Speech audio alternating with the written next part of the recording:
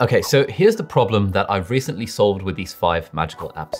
Like you, I read a lot of books, I browse a lot of articles on the internet, I listen to a hell of a lot of podcasts, and I'm always scrolling through Twitter when I'm on the toilet. And across these dozens of hours of content consumption every day, I will occasionally come across highlights or interesting bits that resonate with me, or things that are surprising, or things like insights that I want to capture for later. But until very recently, I didn't have a way of logging these insights. And so I would spend all of this time over the last like 10 years plus of my life, listening and reading and browsing and watching all of this stuff, and only really taking away a fraction of it and remembering even less of it and applying even less of it to my life, which kind of begs the question that why was I wasting all this time consuming all of this stuff if I wasn't going to then, do something with it further down the line. But now we've got these 5 apps that work together seamlessly to form what I like to call the magical insight logging framework, an automatic method for capturing and logging all of the insights that we get from books, articles, podcasts, and even tweets. All right, so let's start with the first 3 apps that make up the consumption layer, which is the first part of the magical insight logging framework. The first on this list and the least interesting is Kindle. So if you're reading books on Kindle, which I've been doing since like 2008 when the Kindle first came out, I think, as you're reading stuff, you can highlight stuff, which is pretty fantastic. This works really nicely on a desktop or laptop as well. You can just select a passage, you can highlight it, you can highlight in different colors, and you can do that on the iOS and the iPad and Android. Basically, on the Kindle app across any of your devices, you can highlight passages. The second app in our 5-part stack is a read it later app like Instapaper or Pocket, and Instapaper is the one that I use. And the idea is that anytime I come across an article or a blog post on the internet that I want to read, but I don't want to read it there and then I will share it to Instapaper. And there's all sorts of ways of sharing it. You can use the iOS share extension, you can email it to Instapaper, you can use the Chrome or Safari extension. There are hundreds of ways of getting stuff into Instapaper. And actually, this is one of my biggest productivity hacks in general. It's that I will always come across interesting emails with interesting articles, but I'll almost never read them there and then. I will always save them to Instapaper so that then when I'm next in the mood to read stuff, I open up the Instapaper app on my iPhone or iPad or on the web, and they've got apps for Android and stuff as well. I open it up and I've just got this long list of articles that I've saved that I can then start reading through one by one for however long I like. And the really cool thing about Instapaper and Pocket is that while you're reading these articles on whatever device you want, you can highlight them. And that is how we are going to be inputting our insights in our insight logging framework. So here's an article from Common Cog. Let's say, don't forget about the world outside the book. Let's say I, for some reason that passage like really resonates with me and I think, oh, this is an incredible insight. I want to highlight this. I can just highlight it and hit the highlight button and it will be highlighted. Or even if I want, I can highlight something and I can add a note to it. This is a test note that I'm adding to this highlight. So I can take notes on the highlights that I'm reading as I'm going through them. And app number 3 is a magical app that is unfortunately only available for iOS. They're working on an Android version. And this is now how I consume all the podcasts that I listen to. And this is a truly magical app called air.io. Highlight and share the best moments from podcasts. So let me show you what this looks like. So Air is now my podcast app of choice on iOS, and I can go on Air and I can go through all of the podcasts that I want to listen to. So it's a pretty standard podcast player so far. But the truly magical thing about Air and why it's now my favorite podcast app is while you're listening to a podcast, you can hit this big quote button in the middle, and that lets you take an Air quote, which is a fantastic name. And essentially what that does is while you're listening to a podcast, if you hear something that's particularly insightful or that resonates with you, you hit the Air quote button and it will automatically create an Air quote from the last 30 seconds to 60 seconds of the stuff that you've listened to, and you can change that amount of time if you want. So while I'm listening to this episode of The Portal with Eric Weinstein and Ryan Holiday, we still want to play the same games. They won't let us tell our stories. I mean, like, I've come across something that resonates with me and I'm going to hit the whole the Air quote button. And what that's going to do is it's going to automatically turn it into an Air quote. And then it gives me the option of titling it something. So Ryan Holiday comment about meaning in life or something like that. And now it's saved it as an Air quote.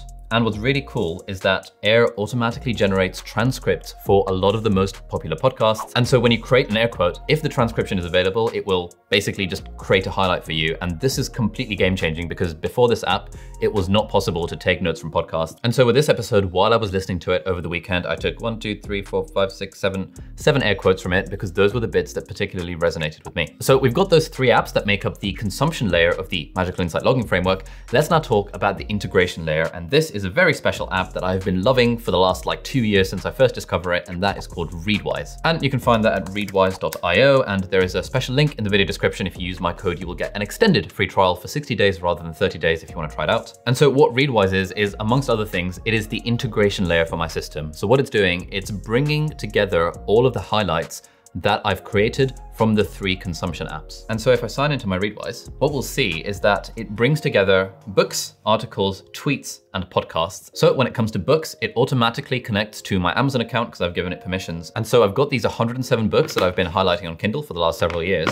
And what it's doing is that it's just bringing together all of my highlights from these books all into one place. But it's not just books, it's also automatically connecting to Instapaper. And so any article that I've highlighted, and we can see I've got highlights all the way back from 2019 when I first started using Instapaper, when I discovered this, it basically takes all of the highlights and puts them all in one place. So this is an article I read on Buffer, and these were 7 of the passages that I highlighted from that particularly resonated with me. Recently as well, they've added tweet and podcast functionality. So for tweets, for example, if I come across a tweet that I'm browsing, and I find that it particularly resonates with me, all I have to do is send that tweet to the Readwise Twitter account, and it will automatically save the tweet or save the thread into Readwise. So again, bringing all in one place. And finally, more recently, they've added podcast support. So it automatically connects to Air because I've linked up my Air.io account with Readwise. And now all of the Air quotes that I'm capturing from podcasts are automatically being synced into Readwise. So here are some highlights that I took from the Hugh Jackman episode of the Tim Ferriss Show.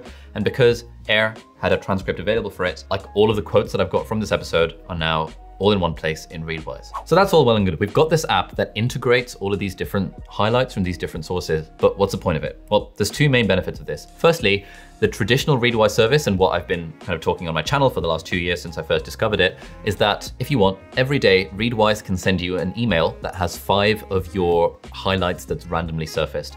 But very recently, they've added another feature, and that makes this absolutely game-changing and part of the magical insight logging framework. And that feature is that Readwise can now automatically export all of its highlights to Notion, which is the app that I'm using for my second brain. So as you'll know, if you've been following this channel for a while, Notion is the app that I use for my second brain. It's my central external note-taking system that basically organizes my entire life. For the record, Notion are very kindly sponsoring this video, but they don't have any creative control over what's being said. And it's one of those things where I've been using Notion for such a long time, since like, I don't know, February, March 2019.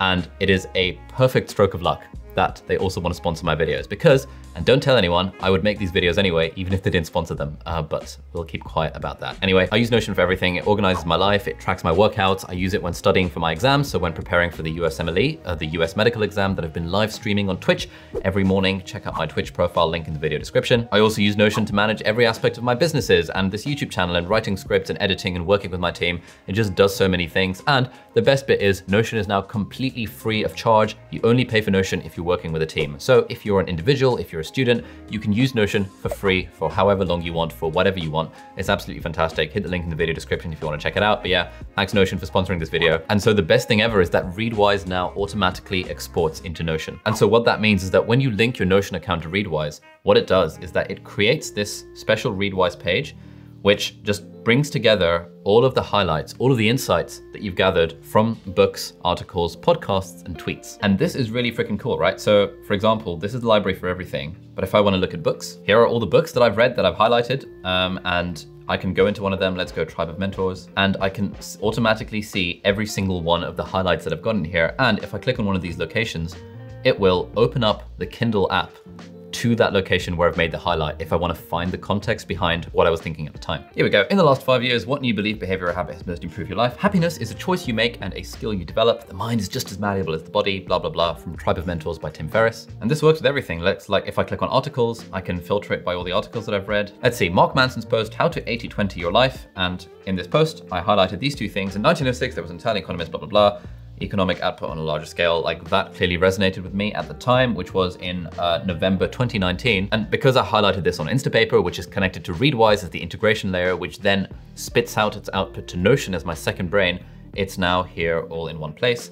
And I can do that with a recent podcast I've listened to that I've highlighted. For example, here's the Hugh Jackman one, and it's got all of the highlights for me in Notion with nice cover art and stuff, so it just looks pretty. And it even does that with tweets, which I've only started doing recently because I actually didn't realize you could do this. So for example, this is a thread that I bookmarked that I've now shared into Readwise, which has now gone into Notion.